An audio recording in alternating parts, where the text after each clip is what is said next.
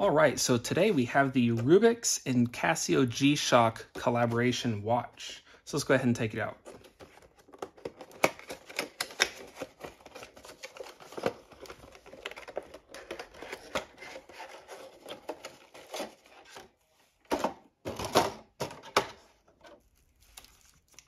All right, so here's the watch.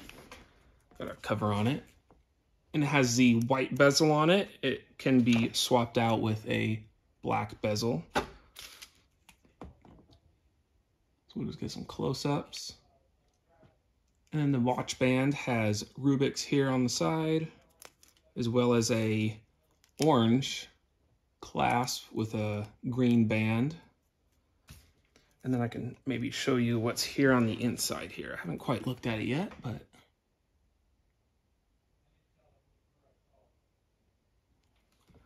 so let's see, it says Rubik's G-Shock, and then there's a small number down here, probably just a serial number.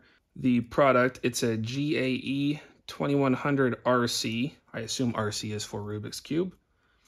And what else? Water resistant to 120 bars, stainless steel back. But no, really cool. And then we have the typical adjust, the light, a start, and a mode, and we'll figure those all out in a minute here with the manual. And comes with this, see if I can't get it out of here, with a black bezel, which has the same things on it.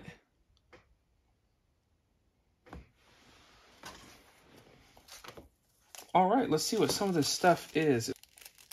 Oh, there is a little tool in here to remove the bezel. So here's some instructions. And then there's this little screwdriver type tool. It looks like a flathead pretty much. So it's kind of cool. Looks almost like a stylus. But okay. We'll take that off in a minute here. What else do we got?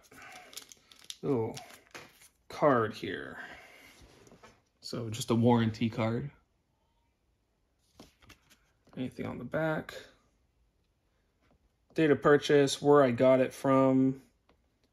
Not sure if any of that might be linked to me, so I'll go ahead and not show you that. But it's just a warranty card, so if anything were to happen, I could call them up and get that all squared away. And then the user's guide. Probably just talks about how to use the modes and some of the settings and stuff. Some maintenance, and then other languages. So let me take a look through this and I'll get back to you. Okay, so going over the user's manual, this is a little more complicated than I'm used to with typical analog watches where you just have the pin on the side, you could change the dial, pull it all the way out, you can then change the day. This has a lot of double pressing buttons, so I think I'll leave that for a second video. And I'll just take the bezel off and show you guys how that's done. There's a little notch right here. You can kind of see it right there. And then we'll go ahead and make it so I won't stab myself here. Just kind of put that in, pull it down, I think. Oh, I had to get it up and over those deals here.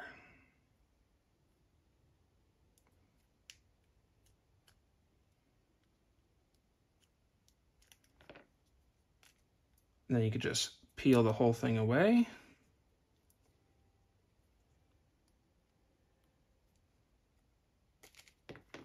And there we go. There's the two side by side. And then we'll go ahead and get, let's see, what does this say? Just shock resistant. Is there anything on the other side? Nope. All right, so all we have to do is hook this around those two pins and then pull this over and down. And easy as that. We now have it switched to black. So I'm more used to analog clocks that have the pin over here to where you pull it halfway out, you can adjust the day, pull it all the way out, you can adjust the time. This one, when I was reading through the user manual really quick, it seems like you'll have to do some double button pushing, and then depending on which button you push, will move it different directions. If you double tap one of these, it will go to a different menu setting in which you can then adjust things from there. So I'm gonna have to read through the user manual to figure out exactly what does what. And I think I'll do another video on that. I think that'd be really cool. And I actually really like the white bezel, so I'm gonna put that back on really quick. So I think I'm gonna leave the video at that. If you have any questions about this watch, go ahead and leave a comment and I'll try and answer it when I do a follow-up video on how to do the adjustments and the stopwatch and different modes and such like that. So I hope you enjoyed this unboxing and just a general overview of this watch, and I'll see you on the next one.